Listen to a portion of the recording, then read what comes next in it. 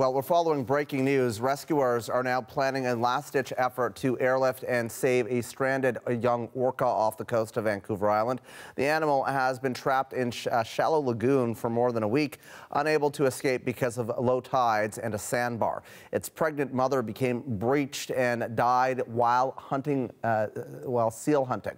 Rescuers have tried many techniques, that is, to save the young orca over the last several days, from banging metal pipes to playing whale recordings to urge the calf out to open waters. My next guest has been working hard to get the calf out. Paul Cottrel is a marine mammal rescuer coordinator with Fisheries and Oceans Canada. He joins me from Zabeos, British Columbia. So, Paul, thanks so much for taking the time. Let's talk about your team, which is actively monitoring the calf. What's the latest on her condition? Yeah, so we had drones up in the air today to monitor and assess the calf, and we're taking pictures daily to get looked at through photogrammetry by photogrammetry experts, just to make sure that the animal's body condition and health is not deteriorating. We've heard that your team is actively trying to feed the calf. How are those efforts going? Yeah, so we were just looking to see if there was a possibility about supplementing the diet of this animal. There's, in terms of marine mammals, there's the odd seal in this tidal lagoon, but overall, there's not a lot of food there for this animal. And the animal was seen earlier in the week ingesting a bird, so it is actively looking for food. So how concerning is it that the calf is not eating regularly and that humans need to step in to coax her to eat?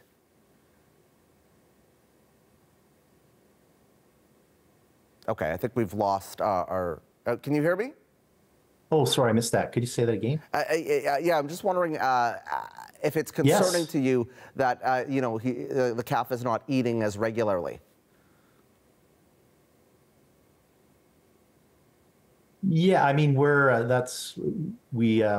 goal has been to try to persuade the calf out of the lagoon the past week or so using techniques that have been successful previously, but unfortunately that hasn't worked. So yeah, we are concerned that the time's ticking with this animal, and that's why we're monitoring its health and assessing that, and also putting in place capture and transport plan to in case we have to move this animal and try to reunite it with its pod.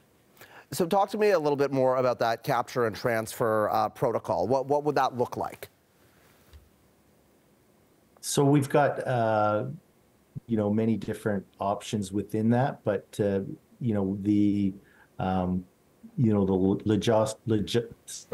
logistics are still being worked out in terms of the equipment and the personnel, and we're looking at bringing in some additional experts. Yeah, it would involve looking at the animal and then transporting the animal further.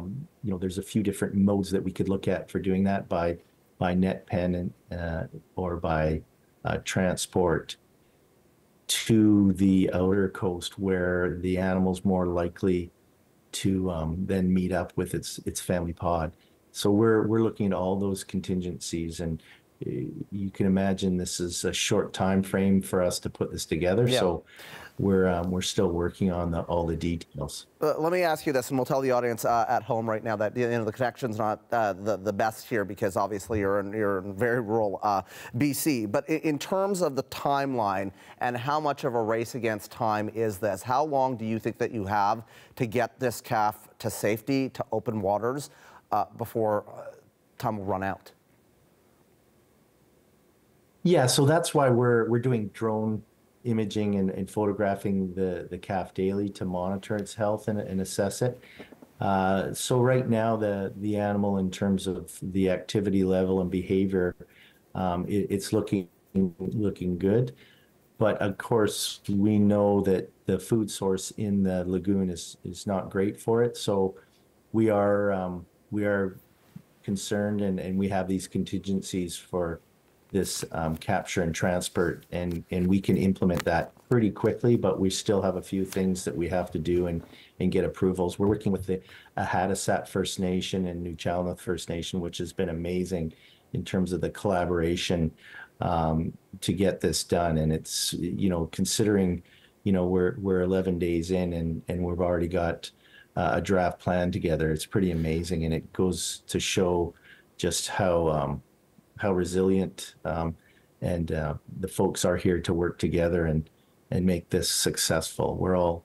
It's been a tough week and a half for everyone with what's happened, but we're all working together, and we're going to bring in additional experts too with what we're proposing if we need to capture and transport the animal to the outer coast and put it in a net pen until the family unit hopefully passes by, and then we can reunite them. That's the plan, draft plan that we're looking at and putting and implementing, hopefully, if we need to in the near future.